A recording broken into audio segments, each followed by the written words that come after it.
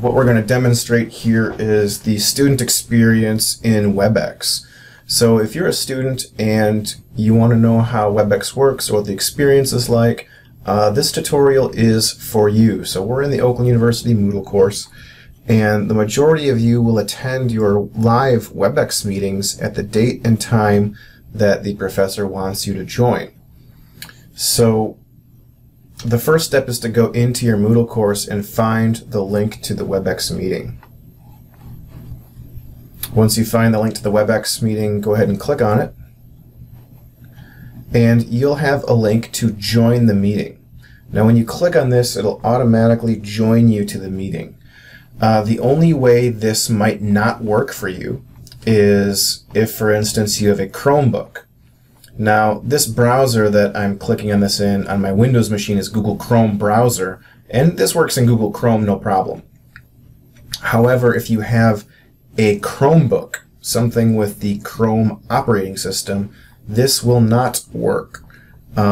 So if you are the owner of a Chromebook, they are great machines, but unfortunately you won't be able to join the WebEx session. What you can do, however, is if you have an iPhone or if you have an Android phone or Android tablet or Apple tablet, you can go to your web browser and log into Moodle using your mobile device, and you can join the meeting using one of those mobile devices. So if you have a Chromebook, I would just use your phone or your tablet to join the meeting. It might ask you to add the WebEx extension to Chrome, and when it starts connecting, it will open up the WebEx meeting, and it will ask you if you want to join the integrated conference here. So do you want to participate? You click yes. And this is the speaker and microphone test. So you want to make sure that your speakers are turned up. You can click on the test. And then here, my sound bar is not my microphone. I have the LifeCam microphone. So I'm trying, now I can see that my microphone's working. You want to make sure that you select the correct microphone. You click OK.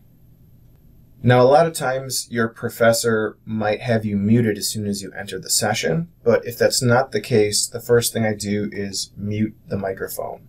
That way, if you have crying babies or barking dogs, or you've got a roommate that likes to slam their doors, the rest of the class is not hearing your audio.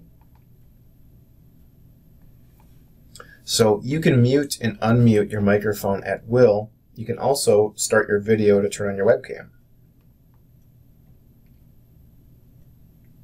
So I can tell that's working as well. The bigger video feed will be the active talker, and then your video feed will always be the smaller one. So I'm going to stop my video and turn that off. If you ever have a question, you can always raise your hand, and when you click on the hand raise icon, it will put a number next to the hand raise if you're the first person to raise your hand. So if maybe 5 people in the class on this list raise their hand, your hand raise will have a number next to it. And then to lower your hand, you just click on the hand icon again. If your professor asks you a yes or no question, you can use the green check for yes or the X for no. If your instructor is going too slow or too fast, you can ask your professor to go slower or go faster. Now, these are trivial in that sometimes your professor doesn't notice these icons, so just be mindful of that. And then, of course, you've got the traditional emoticons that you can use. With your mic muted, you can always send messages to the host, and the host is the presenter of the session. And if your professor opens it up, you can even message everybody.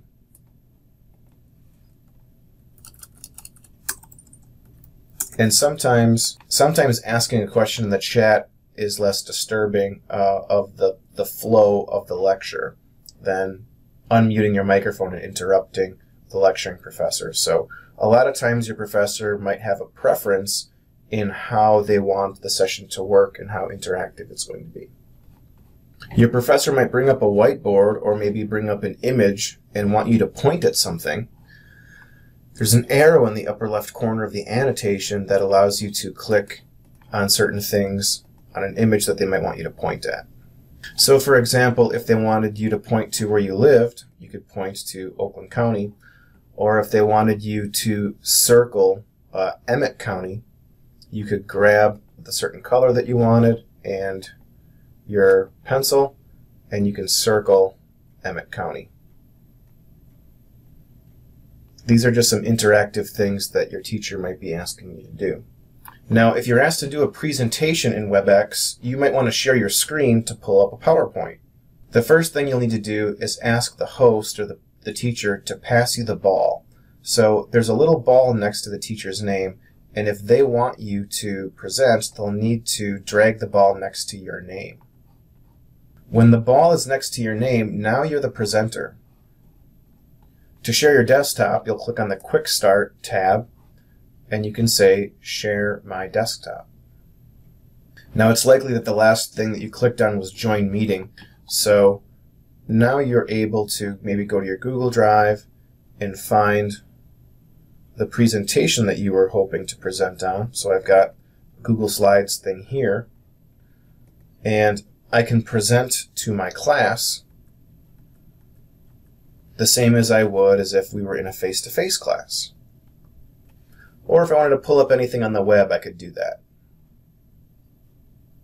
Once I'm done, I can stop sharing, and I can pass the ball back to the teacher. Of course, while I was presenting, I could unmute my microphone and maybe turn on my webcam and that kind of thing. But you can see it's as simple as passing the ball back and forth and sharing your screen. When the host leaves the training session, it automatically kicks you out of the session. So the teacher needs to be there in order for the session to happen. When they leave, you'll see that the training has ended and you'll have to click OK. After a certain amount of time, if the session was recorded, these links will go away and there'll be a link to actually play the meeting. So the same link that you use to enter the session is the same link that you'll use to play the recording if it's recorded. If you ever need help with WebEx, you can click on the Get Help menu and log in. You can click on WebEx on the side here, and WebEx has 24/7 support with an 866 number. That will take you directly to WebEx.